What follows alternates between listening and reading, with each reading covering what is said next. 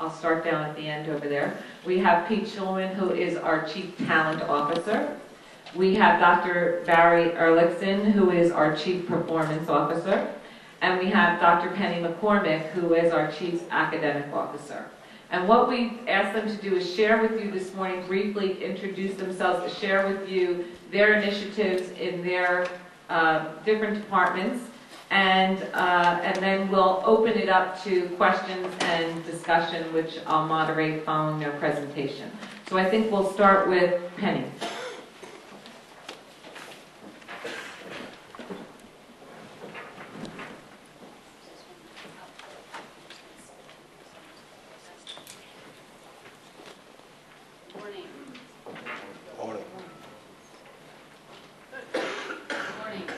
Can you hear me? Yeah. Okay, great. Okay, so I have kind of a large deck here, and I'm going to pick and choose from it a bit and utilize some of what Doug Reeves just shared with you and how that kind of connects to some of what I'd like to share with you today. So let's just start right off the bat. Most of you don't know me. I'm new to the department, so I always like to just set the stage a little bit and help you know me a little bit better and know a little bit about why I do the work I do. As a teacher, I entered the profession a little bit later. I had been a scientist initially, and when I walked into the high school and was teaching the first set of classes that I was assigned to, I was handed 3 textbooks and asked to teach college, general, and basic chemistry. And very, very honestly, I thought it was silly that Penny MacCormack would decide what students needed to know and be able to do in chemistry. I really felt like, gosh, there might be a bigger group, a smarter group, or at least a diverse group that would lay down some basic foundations. Not what I would do or script what I do every day, but instead indicate what might be some of the key things a student might need to take away from chemistry. And so that's kind of set me on this curriculum, instruction, assessment path that I've been on. And I do think that curriculum, instruction, assessment taken together is one of the major ways we can actually move the student achievement needle. And I think if we're honest, we would talk about the fact that we haven't paid attention to those 3 things and how they interact together as much as perhaps we should have, including those of us as principals. Now, as principal, I actually worked really hard to go into classrooms and be able to assess instruction. You know, I worked hard to script everything I saw, and I worked hard to make sure that my feedback would be targeted. I could give examples, and teachers and I had some great conversations, and one-on-one, teachers improved what they were doing. So I think that would go along with some of what Doug said, giving that good feedback, having agreement with the teachers before I even went in the room. All of my teachers knew I was going to look for them to be teaching to a learning objective. I was going to ask the kids what they were learning, not what they were doing, but what they were supposed to learn from it. I was going to look for engaging instructional strategies, and I wanted ways that they would, quality ways, they would check for understanding. Those 4 things, that's all I was looking for. But if we improved on those 4 things over time, the student achievement needle went up. That's what we saw in our school. What was interesting in our school, though, was that something beyond that actually moved the student achievement needle more. And that was groups of teachers sitting together, looking at the standards. I'm going to talk about standards in a moment. Looking at the standards and deciding for that grade level and that content area what the students needed to know and be able to do. And designing common assessments. That was a big deal. Okay? Then giving those assessments, sharing the results, and being able to talk to one another and say, gosh, my kids really didn't do well on this one learning objective that this set of questions was designed to assess. Yours did very well. What did you do? That was more powerful than my one-on-one evaluations.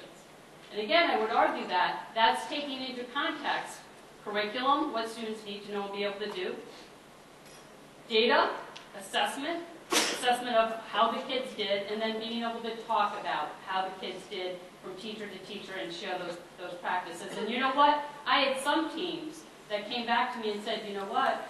All of our kids did bad on this one particular thing. This was simply a red carpet to professional development that was some of the best that we ever offered. So it's really important to kind of recognize that this is what has put me down this path of, you know, I think standards are important. I think curriculum is important as a foundation. It's certainly not the end of our challenge. Okay? As a principal, though, I thought, gosh, you know, the teachers in my school can determine what students need to know and be able to do using these standards, but these are the same standards being used by the entire district. And wouldn't it be grand if the district would put out some basics around what kids needed to know and be able to do, and some common assessments? And then we could really get to the challenge of engaging lessons and engaging teaching techniques to get to those things in our school. And that's when I went to the district level and developed some curriculum to do that, and got that out to our schools. And that didn't mean anyone followed the script, but it did mean they had some clarity about what students needed to know at a given grade level and how it would be assessed. That's really big. I'm going to talk about assessment kind of a lot today, because I think it's important to recognize that one of the strongest strategies for improving student achievement, improving student learning, is exactly what Doug said, which is feedback. Feedback to our children, just like we're talking about feedback to teachers, just like we're talking about feedback to principals. Quality feedback improves student learning. Not necessarily needing to put a grade in the book because you gave an assessment, but rather helping kids understand that this is how they're doing on each learning objective really does help them move along. So at the state level, I have some of the same concerns, and my concerns are bigger because I think we do have something happening in our country right now that is unique. And I think it does matter that we've got a common set of standards that 46 states and DC have agreed on. It's powerful. A lot of very intelligent, smart, thoughtful people did sit together and agree on these standards, and I think that makes them more important. They are fewer, clearer, and more rigorous. I'm going to give you some quick examples. The fewer matters. I know that at one point, Doug Reeves had some work out about making standards work, and we needed to prioritize standards because there were too many to teach. These are fewer in a purposeful way because there were too many to teach, and we wanted to be clear about what students could learn in a given year's time. In addition, just to get this out as well, I do understand that students come more challenged to us. And I'm remembering some of Doug's studies, the 90-90-90 studies that said, you know what? There are schools with 90% poverty who are also achieving at 90% proficient and above. And those schools do things differently. They don't redefine the standards for the kids. They do use time differently. They do teach differently. They do have to look at assessing student progress more carefully so that they know exactly and can target the assistance that those children need over time. So I think those are things that are very important to remember. Also, the Common Core state standards are internationally benchmarked. I think it's important. You know what? We're not going to be Finland. I don't even want to be Finland.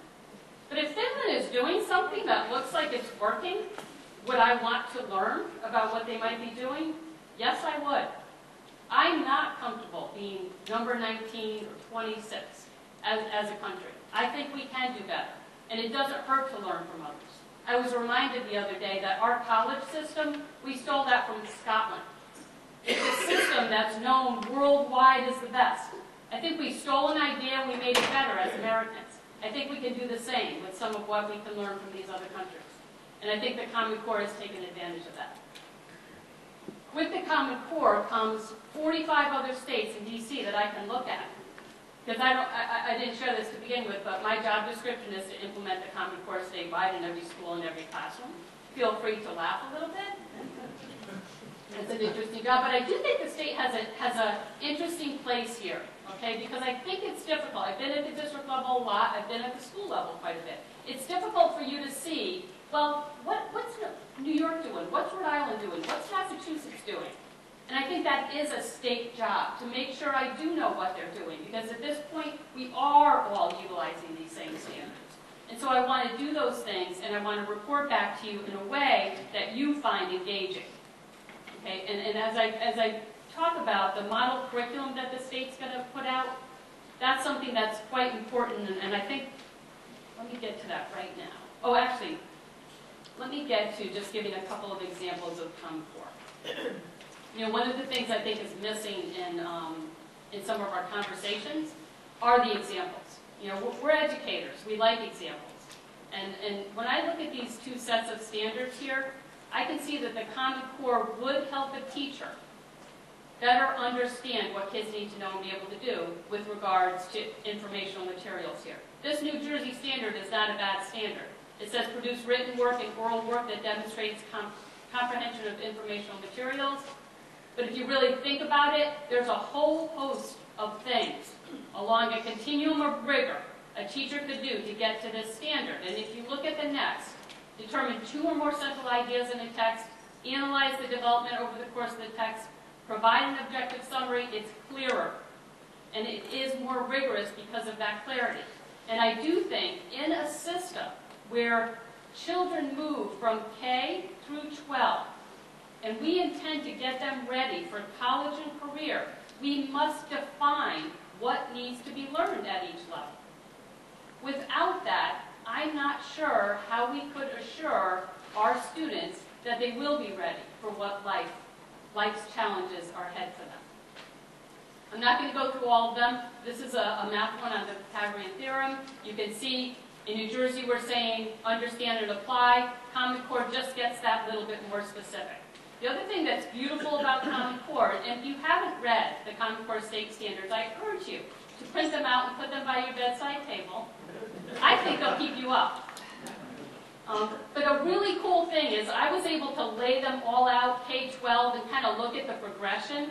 A really cool thing is how specific the progression is. When you're working with teachers, make sure they're looking at what the grade before and the grade after is doing because it's well defined. I mean, here you see in grade 3, they're comparing and contrasting 2 important details in 2 texts. In grade 4, they're integrating them to talk about them or write about them knowledgeably. And in grade 5, several texts. So teachers have some definition there that I think is really, really helpful. I'm not going to read through this one, but the deck will be available to you. I do think if you read the grade 11 and 12 standards, and I can tell you that post-secondary has, you can see college readiness there. You can read that and understand if students can do these things, then they will be college ready. And what's beautiful is you can follow this back to kindergarten and see what would they be doing in kindergarten that would get them here. And that is something that makes these standards unique. I'm not going to go through the 3 shifts today, but I do want to talk a little bit about how the state intends to assist with Common Core implementation. We're doing something that's very different, and that very different is rather than putting the standards out there and helping you develop curriculum in our 600 districts, we're going to put a model out there because that's good teaching and learning. When you give a class an assignment that's difficult and challenging, and the Common Core state standards are different and challenging, it's important to put an example out. And so that's what we're going to do. We are not going to mandate this model curriculum in your districts. Now, if you've heard me talk before, you know why. Okay, we're not going to mandate it because then we would just fight today about what I was telling you to do and how that wouldn't be appropriate for you to do. This is a model. It's an exemplar. It's meant to inform. People shouldn't stop writing curriculum. They should just know that the state will be looking at the standards, putting them into 6-week units, deconstructing them into student learning objectives, making them more specific so teachers understand what students need to know and be able to do, and include formative assessments. Those 6-week formative assessments would allow your teachers to do what you hope to do for your teachers. Create a learning system. Give students feedback to help them improve. Those 6-week assessments would be graded by student learning objective. A student at the end of that assessment shouldn't say something like, I got a B+. They should say something like, I should demonstrate proficiency. I know SLO 1, 2, and 3. I still need to work on 4 and 5. That's the difference. That can allow for differentiation that we talk about a lot, but we don't talk about how you can specifically do it. So the state intends to put this out as a model to assist your teachers. In addition, 2.0, 2.0 will include model lessons. Now I think about new teachers and struggling teachers. And I think about those teachers being able to not only look at a 6-week unit, but to look at a videotape of a master teacher teaching those SLOs. And I think about how powerful and helpful that would be to you and to the teacher. If I was a principal and I had this available to me and I knew I had a struggling teacher, I would look at these videos and say, I want you to watch this one. This one is in your content area, which makes it more powerful, and it's getting at some of the instructional strategies we've been talking about. Teachers being able to see that really can help them improve. In addition, we want to have an item bank for each unit so teachers can design their own formative assessments without necessarily designing every item. Item writing, by the way, is a bit of a science and an art, and most teachers haven't been trained in it. So if we can have a bank of items that are well developed, that a teacher can choose from, taking his or her classroom into account, I think we've got a system there. We call it the instructional improvement system. If you read The Race to the Top, you would see that. I think a system like that can really assist our teachers in better using formative assessment to improve student achievement. In content that teachers may not remember or know before they teach a unit that would be helpful. And the hardest thing for a teacher to say is that I don't know content, my content area. But if they can click on a video that's in a unit by themselves, in their home, I think they're going to do it. And I think that that can really allow for the kind of improvement that we're looking for. It doesn't mean all professional development gets delivered that way, of course not. But I can tell you this. The professional development where we bring a group together and we talk to them or at them for a couple of hours and send them off and never see them again is something that we have to stop. That simply isn't using teacher time effectively at all. And we know that. If we don't bring them back together to say what worked and what didn't, then we simply will not move forward. The model curriculum has the same sort of approach. We'll be releasing Unit 1, SLOs, K-12, Math and ELA over the next few weeks, Math by next Wednesday. You'll be able to click on a button on our website to model curriculum, look at Unit 1, let your teachers who might be writing curriculum right now look at Unit 1 SLOs, and there's a survey of questions asking, are these clear enough? Are they aligned to the standards enough? Can you understand these in a way that you feel comfortable teaching them? And are there tutor principal feedback on those things? Just really quickly, because I know I'm probably going over my time a little bit, but I'm going to stop. I want to talk about common assessments, and I want to talk about implementation a little bit. There's some research out there, I don't know if you saw it, that said standards alone will not improve student achievement. Yes, I'm the academic one, I'm in charge of implementing the Common Core state standards, and by themselves, even if I write the best model curriculum you ever did see, it will do nothing. Okay? In addition, we've signed on to the Park Assessment Consortium. 23 states and us will be utilizing that assessment. Okay? That alone, along with standards, will not improve its student achievement. We already know that. We've done 10 years of that. Okay? It's the implementation of aligned curriculum. Meaning that you're in the classrooms checking to see not only is the teacher teaching to a learning objective, but is that learning objective aligned to the standards that they need to teach to? Okay? And without that check and getting better and better at that, yes, standards alone and assessments alone will not raise student achievement. I just want to, and what I'd like to talk about just a little bit is the idea that numerous initiatives are the problem, okay? Our work is not simple work, just focus on one thing.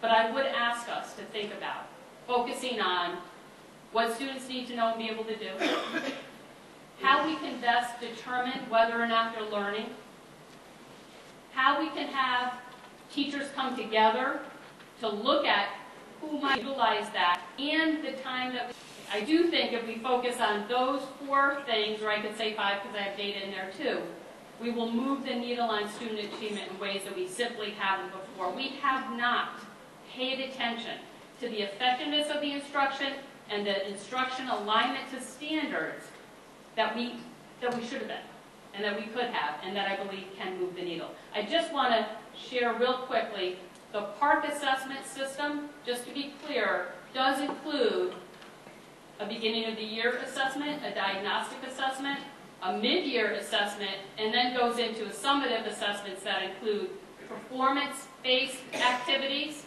as well as your more classic multiple choice computer scored systems. Okay, it's a different assessment. We have a different set of standards, and we have a different assessment that I think that we need to be able to come together about and get ready for and embrace. Okay, because this set of assessments and that set of standards that I've been talking about are fewer, clearer, more rigorous, and I would argue that between this performance-based assessment and the other assessment, that these are assessments that are appropriate to teach towards. Now, our students had to read 2 nonfiction articles, take a point of view in writing, and support it from the text. I didn't mind teaching to that any day that I was a teacher. I didn't mind asking teachers to teach to that, because I know that's what I did every day at the college level. And I was preparing students for college and career success if I did indeed teach to those tests. So I think what we need to ask about assessments is, what does that assessment look like? Before we simply fall into the rhetoric of, it's just bad to teach the tests. Because again, before I end, want to remind you that the #1 strategy for improving student effectiveness is feedback. And feedback comes after you give an assessment. But you help that student and that teacher and that principal understand that that assessment is meant to help them gain clarity around what they need to do, or what they still need to learn, and what they have learned. So I'm going to stop now, even though I've got a huge deck here, and go on and give the mic to Bari. Thank you. My name is Bari Erlichson. I am so pleased to be here this morning. It's been so hard for me to sit still. Those of you who know me are probably actually just immediately impressed that I've been sitting still, because I am just so excited and raring to go. I could spend all of my time just engaging Dr. Reeves' comments around accountability and performance. There's just so much to echo in his work and in what he had to say this morning. And it's so validating in so many ways to what the department is pursuing and has articulated in its waiver, for its NCLB waiver. So I'm just going to sort of put us in context first, but I want to make sure that I have an opportunity to introduce myself. I'm just thrilled to be back at NJPSA. This is probably, I don't know, my 4th time standing at this podium in the last 7 months. They've always been such a great host to me. My team's been here as well, working with principals and supervisors in particular around our growth methodology. And I just want to make sure that I say today that if you currently have access to student records, like if you're in a position in your role in the building where you could walk in and get a student file from the secretary, like that's an appropriate act of yours, you need to have an NJ Smart login. And that you need to do that like Monday. All right, because I'm not going to make anybody raise their hands. I don't want to embarrass us all about who doesn't have an NJ Smart login, but you need one. It's time. We have moved in the last 2 years away from a system where we just submit data, and then I use it to submit data to the feds, to something that is giving back to you. And I'm going to show you a little bit of that today, but please, by all means, the person in your district is the web user administrator. It's typically a VA. They're the person that NJ Smart takes direction from. You are the stewards of this data under the Family Educational Rights and Privacy Act, so we follow your lead. We won't give a login to NJ Smart unless your WUA, I love that, your WUA tells us that you have the appropriate access. All right, so let's start. Much of my particular direction in what I'm doing was dictated by our participation in the Stimulus Act.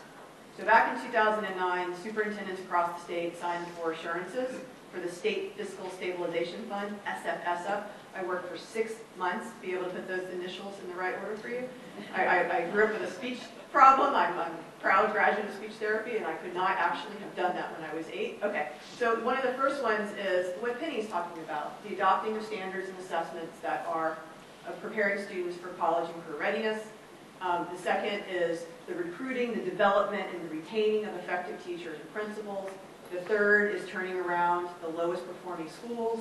And the fourth, and this is what I'm going to spend most of my time talking about, which is building the data systems that are able to inform instruction and inform school improvement.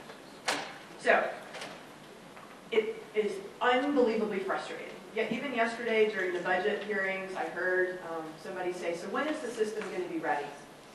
Right? Okay. NJ Smart has been up and running for 5 years. Okay? We have taken student level data. We started piloting in 06, 07, but we finished assigning student level IDs to every active student in the state in the fall of 2007. Okay, the system is there. It's up and running. Part of the trouble that we have is going back to the notion, actually it's not just the notion, it's the incredible responsibility that we have to protect our students' confidentiality. So the general public probably doesn't know that NJ Smart is there and that it's up and that it's running. And part of it is by design. We limit access to people who have the appropriate role to see student level data. But this is what we're going after in terms of our development under SFSA. Student growth. It's very important for you to know that our student growth methodology is not value-added methodology.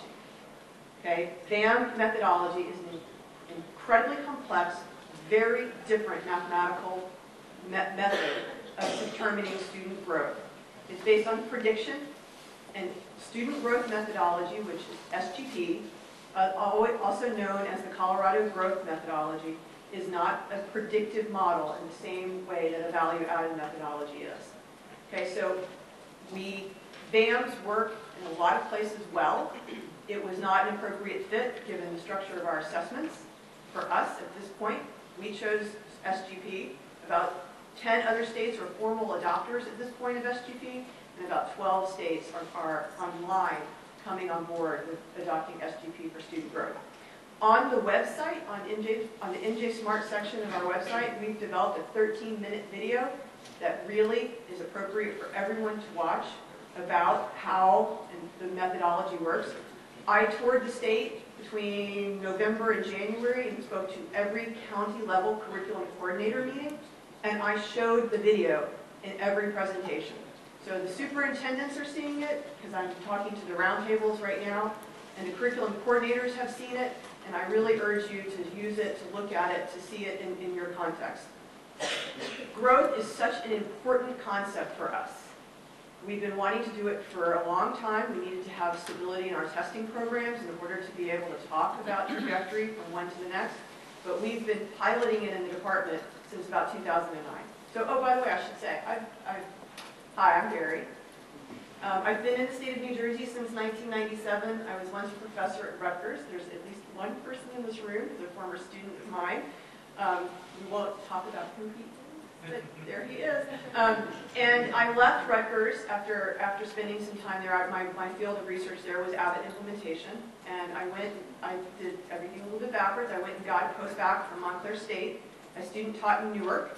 And then I had a classroom of my own in Plainfield before I went to the department. And by the way, I spent a great deal of time when I was at Rutgers criticizing the department. And some of those folks are now exactly the people that I work with on a daily basis. And so you always have to be a little bit careful about what you say. All right, so the next piece of what we're doing with NJ Smart is the graduation rate. Being able to calculate graduation in the NCLB four-year adjusted cohort graduation methodology. That's a big step forward for us. There's going to be a difference in that number when we present it publicly, just so that you're aware. The next piece of this is the connection to post-secondary data. Most of you know that nearly half of our students who graduate from high school leave the state for post-secondary education. We are now contracting with the National Student Clearinghouse to get that data at a student level. So there will be a high school feedback report in NJ Smart where you can look at your high school graduates and see where they went to college. Track their progress in college so that ultimately you know of the students I educated, who were they that went and finished college in 4 years and 5 years? What were their majors? Imagine a world where you know, and I just get goose pimples, where you know who took your AP biology class, what their scores were on the AP biology test, and whether or not they went on to a biology major in college, right? And even more importantly, whether or not your interventions and your mentoring around women in science and technology fields, whether or not that seemed to have paid off in the careers that they chose. Being able to combine state data with local data is one of the greatest challenges, and we're trying to make it easier and easier for you.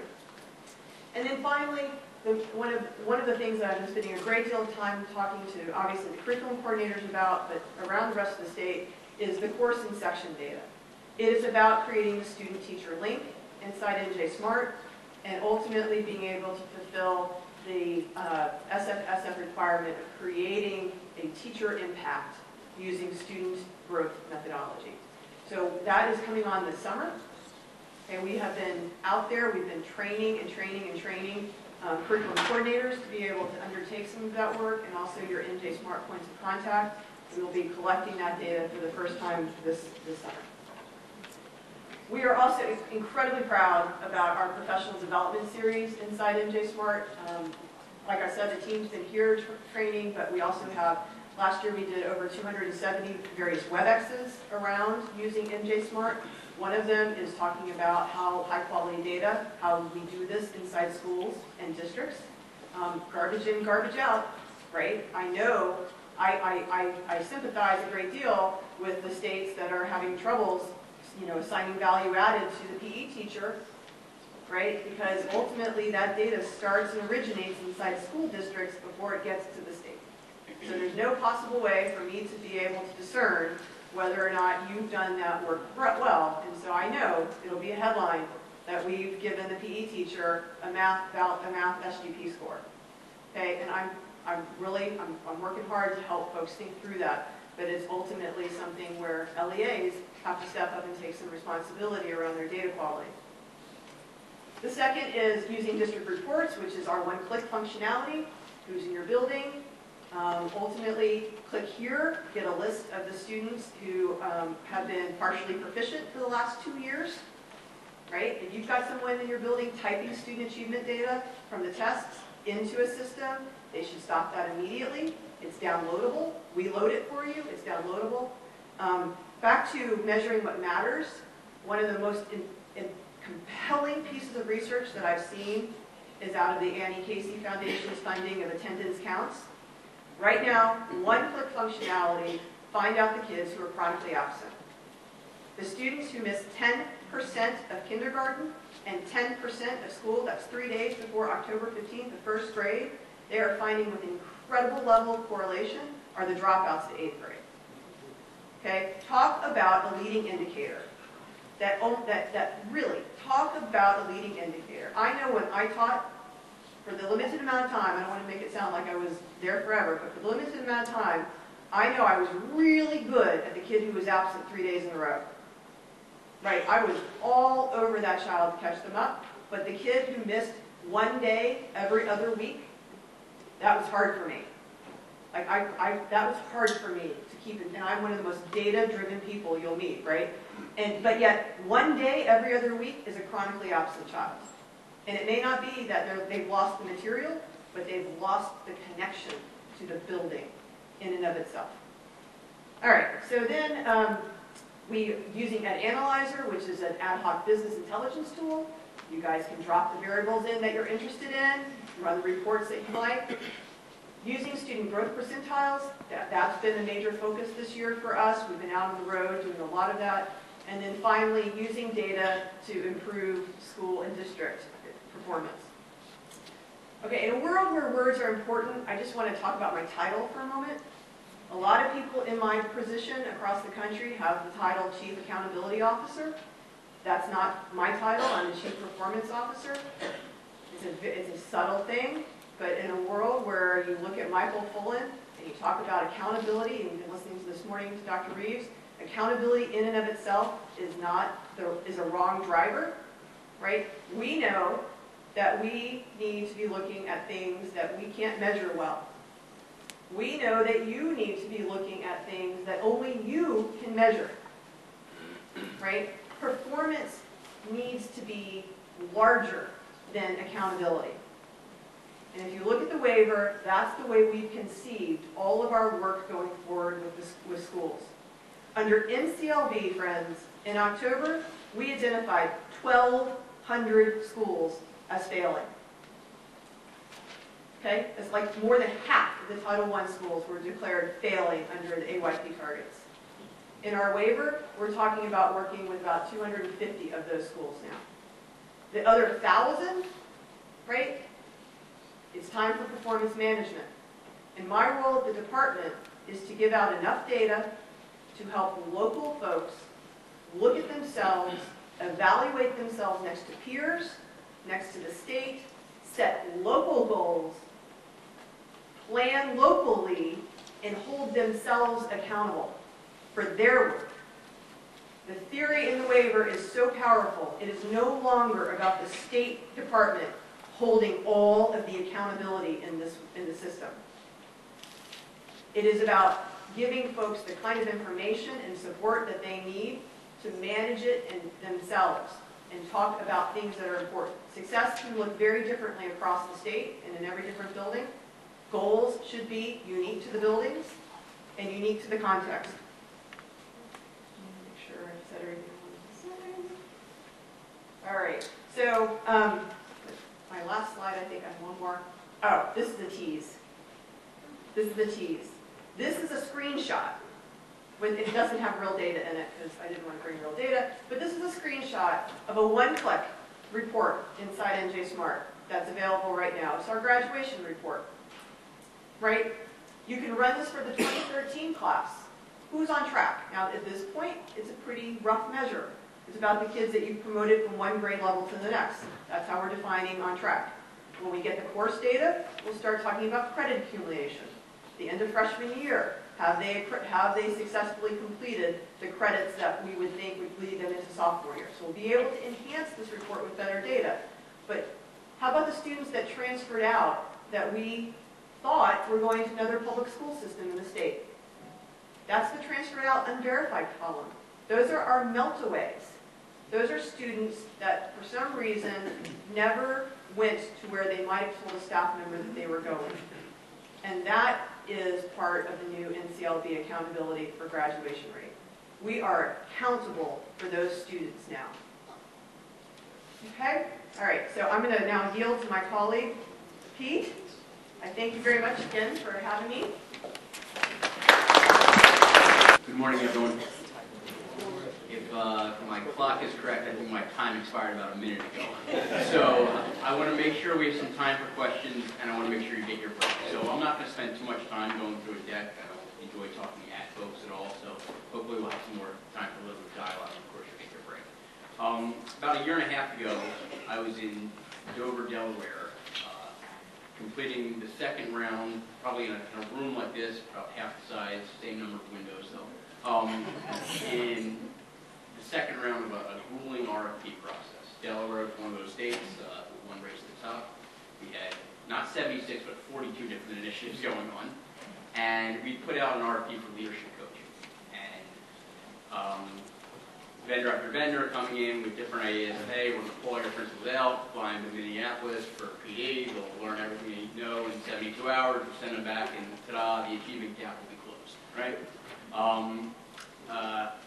Then Dr. Reeves came, and his team with the Leadership and Learning Center outlined the philosophy that was evident in his presentation today. And long story short is we took us no time at all, sort of consensus, we went ahead, fruitful relationship thus far. My reason for saying this is to say, sort of not just say that sort of I'm a fan of sort of the principles and philosophy of Dr. Reeves, but I actually sort of have lived it in some ways. And I wanted to sort of impress upon you sort of this military has this term called bluff, bottom line up front. So I want to leave you with sort of three pieces here, and of course the deck will be accessible to you. First and foremost, the work and philosophy of Dr. Reeves, core principles and goals of NJPSA, and the work of the department around human capital, great teachers and leaders. There's a Venn diagram with about a 95% overlap between what we're hearing. We're looking to get away from compliance and into service delivery support. We're looking to get away from prescription and learn from the fields of innovation. So that sort of leads me to my second point. I will show one slide here. I love the phrase, can we fire our way to Finland, right? Of course we can, right? The evaluation, which might be an impetus for employment decisions, is one piece of a human capital continuum, or human capital life cycle. As a story goes, I'll sort of speak to Delaware again. A superintendent I was meeting with used to say to me, Pete, now we've raised the top and all this sort of momentum, I'm finally going to fire all of my ineffective teachers. We have a new process, we're going to do it, so on and so forth, and eloquently goes through it for about 20 minutes. I nod my head, and at the end of the conversation, well, who's going to replace them? I haven't thought of that, right? I don't know. So it's sort of a simple sort of example of how all these pieces are inextricably linked. So the third piece I want to sort of impress upon you, when it comes to sort of elements of effective teaching and effective leadership, we know that Trenton doesn't have all the answers. In fact, we know across this country we don't have all the answers. Dr. Reeves mentioned something about sort of the value of learning from error, the value of continuous improvement, the value of learning from innovation.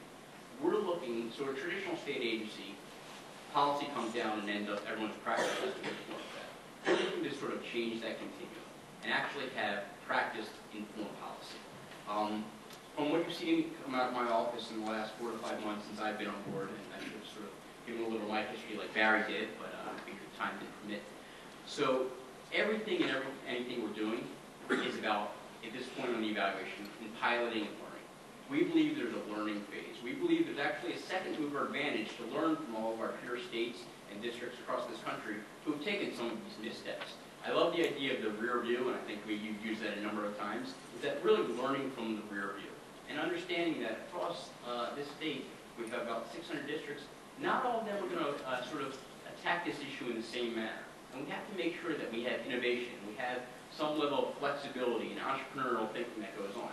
At the same time, the balance for us as a state is to have some level of comparability, because we want to make sure that sort of effective teaching, effective leadership looks the same in Tenafly as it does in Atlantic City. So that's sort of our role, to be able to provide some level of compliance on a small level, but support on a large level to ensure that that happens. So that's sort of 3 sort of takeaways on this. We have about 5 minutes? All right, I'll walk you through, because I think that important to know that the teacher evaluation and even the principal evaluation is consuming a lot of the oxygen across the country in the dialogue, right? And people think that evaluation is the panacea, and we're going to get evaluation right, and it's going to inform everything else we do, and we're going to be able to separate our ineffective teachers and maybe merit pay. And I'm not going to understate the importance of good evaluation, but as Dr. Reeves said, evaluation first and foremost is only one tool of being an instructional leader. The idea of informal observation, the idea of walkthroughs, the idea of the principal being in the PLC, these are transformative ideas that have to come from the local level. These are things that we're not looking to mandate at the state level, but there's an expectation upon the principal that this is your job. Being an instructional leader is priority number 1. So that being said, just on the recruitment and preparation side, as you go through these slides, I spent a little bit of time educating myself more about PSA and about the core principles and the work, and having had spent some time with Pat. It's unbelievable, as I was reporting my slides, to be able to go through and you'll see these green bullseyes that I put on them, all the issues that I've taken that are core to our theory of action in the department, which are embedded in sort of the theory of action of PSA. So I don't want to read the slides to you, but I want to let you know that the idea is that when you look at recruitment and preparation side, again, this is not about evaluation. I think there's a uniform agreement between NJDOE, PSA, and of course the department that we want to have a pipeline of strong teachers and leaders, and making sure to make sure that all of our LEAs have the ability to staff their classrooms, to staff vacancies.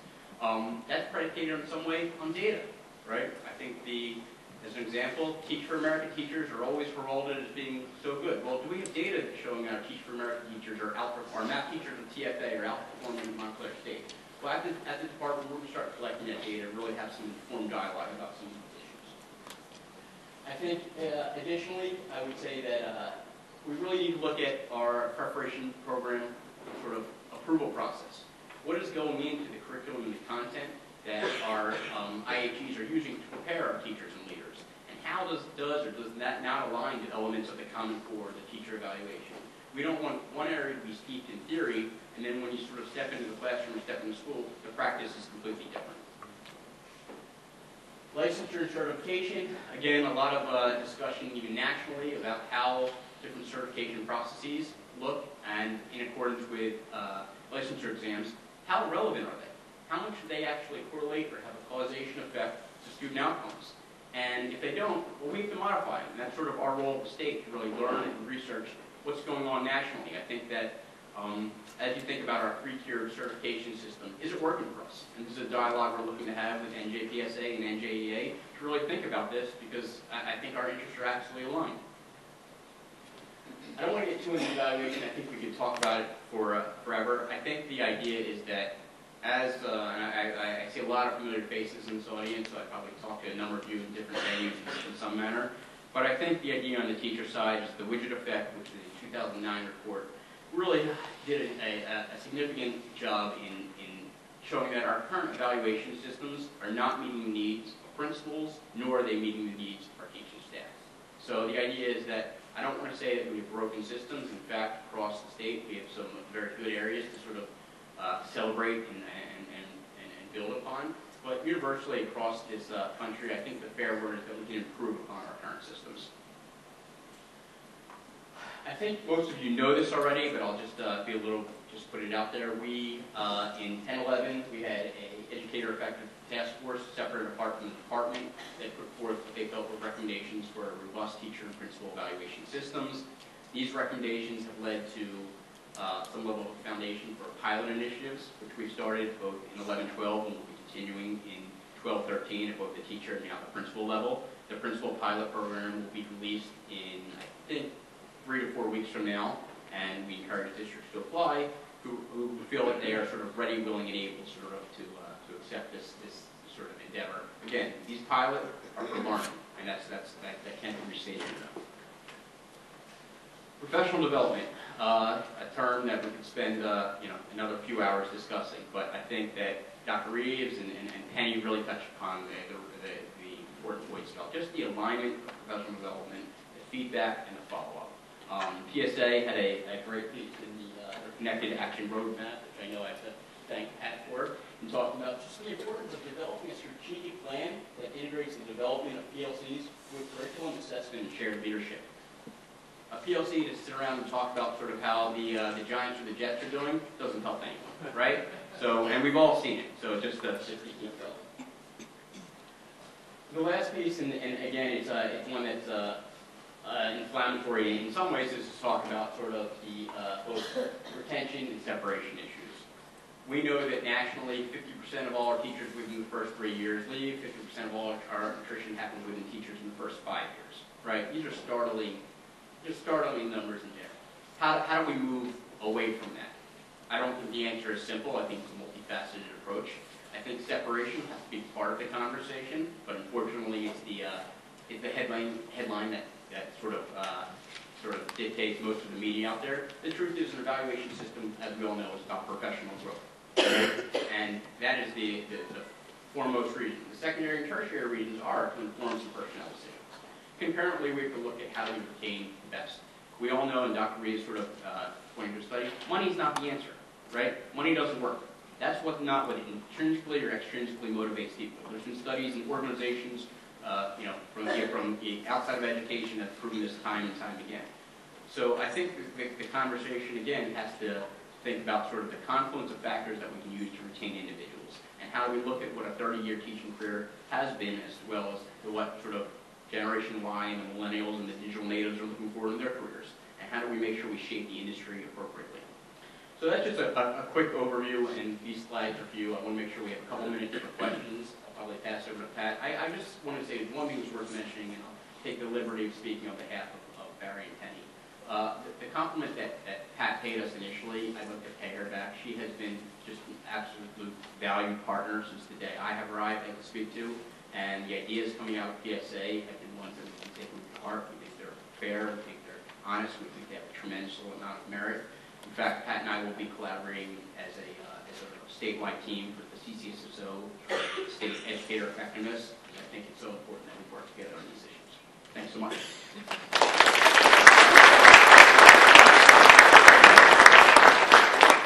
Again, I want to thank the panel and just say that, you know, the CAR model that you referred to, you know, talks about conversations that leaders and teachers have to have within schools to set this kind of process in motion for true school improvement. But the conversation, I am so excited because this really is a conversation. I do have to say to you that the department has been so open to having these conversations, and the fact that they said in their waiver that NJPSA will partner with them on the professional development for our school leaders is just outstanding. That we're counting on each other to get us through to meet the challenges that this school reform will certainly put in front of us. So again, I thank all of you. And now we do have time, and I'm just going to extend the time, you know, about 10 minutes for questions, and then we'll take a short break before we continue the conference. So I'm sure there are a lot of questions, and if you will go to the mic, that will be helpful. Thank you. Hi, how are you? I'm going to speak loudly, I hope. Question for Mr. Shulman. We're pretty clear in the district in terms of the form of evaluations for teachers who will be tested subjects. We're really unclear about the 70% of teachers who are the untested. We keep seeing district decision making, and people keep asking me, well, how are you going to evaluate your gym teacher? How are you going to evaluate your child study team member? So can you give us any clarity where that's going, and when can we expect some clarity regarding that issue? Thank you.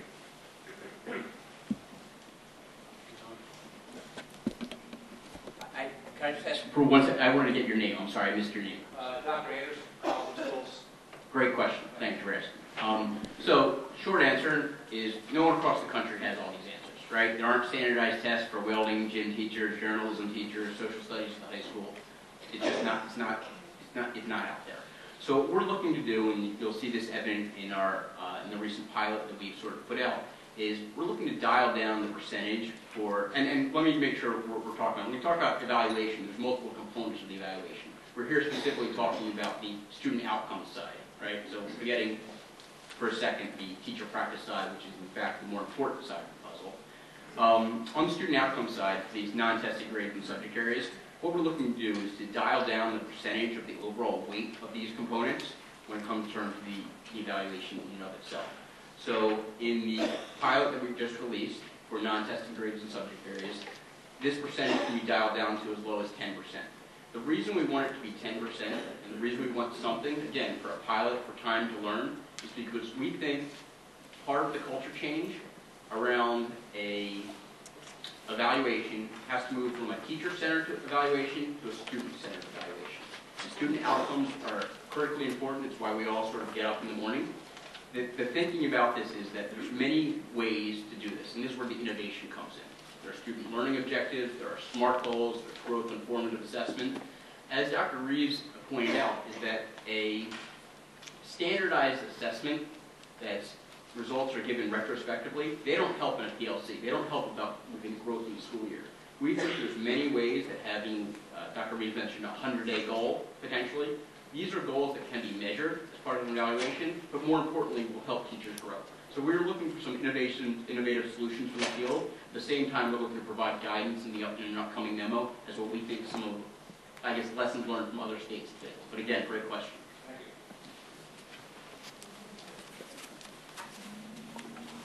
Dr. Michelle from Center School District. I want to share an observation.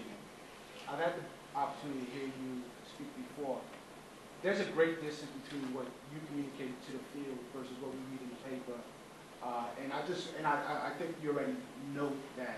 And what's moving a lot of the discourse and discussion within our districts and communities is what people are reading in the paper versus people not having the benefit of what we're having. And so you're kind of between a rock and a hard place, I think. But I just wanted to share that observation. With that said, there's a couple of things. One was basically to ask the department to consider, when it relates to the graduation rate, we're a former average district and so on. the issue around graduation and the conversations that's required with the student, with the family, and so on, a lot of people have not captured that in terms of what those behaviors look like for schools that are successful in increasing graduation rate or the inverse, reducing the dropout rate. I think the department needs to look at doing some research around that issue. I mean, people are familiar with the causes, but people don't talk about the behaviors that schools can do, along with other partners, social agencies, and so on, that actually does allow for more graduates to occur and fewer dropouts to happen. That's one piece. The other piece is, in terms of the model curriculum, I would suggest if the department, in terms of the video library and the on-track, that they come to some, again, research to find out, okay, these model lessons have not yet been tested against these outcomes. We're presenting them as model lessons, but we don't know if these lessons actually resulted in the type of learning that we assume that they do. So if there's some way that the department could look and say, okay, let's have the videotape, let's look at these lessons, and then let's look at them in relationship to the results, since we're all trying to be results oriented, and work backwards from that. Because a lot of teachers will look at these model curriculum documents and these video library and assume that these are presented as issues that have been tested against the Common Core. And the last piece is, I've had the benefit of working with K-4 teachers, and one of the things that we did was, in our district was, in Salem, was we asked teachers, how many of you have had reading courses or literacy courses in undergrad? And the maximum number of courses that any one of our teachers had was 2. And I don't think that's unique to Salem. And one of the other things that came out of that conversation, when we shared the exemplar text that came out, and we said we're going to purchase them, we're going to utilize them, many of these titles are not familiar to teachers. So that's something in terms of implementation of the Common Core that we may want to think about and say, look, we have an exemplar text. How do we want to use this really important set of lists of literary works that we want to see in classrooms and use? So I know I put a lot on the table, but just to think about. So I'm just going to be very quick about grad rate, because it's such an important thing. The best and the most accessible research that I've seen about this comes from Johns Hopkins. I don't know if you've been paying attention to it. It's very straightforward. ABC, attendance, behaviors, credits, right? And so you look at those things, and we can start modeling them very early, right? We can start modeling attendance at first grade. We can start modeling the on-grade level reading in third grade. We can bring all of these things together. The thing that we've missed is the dependent variable, which is who graduates in 4 years from high school. Because we needed 4 years of data inside NJSmart to be able to go backwards and say, of the kids who graduate within 4 years, this is what they looked like along the way. And we can now do that. By the way, we backloaded assessment data into NJSmart back to 1999. So you have your high school students who have their third grade assessments loaded into NJSmart. So we're building, again, the one-click functionality. That is, these are the kids who are not on track to be ready for college and career. We're going to be building that functionality inside NJSmart using the data at hand. But we have rough measures, right? What is a student that's illustrating college-ready behaviors outside of the academics, right? What are the kids, what are they looking like, right? So states have been, are they filling out the financial aid form?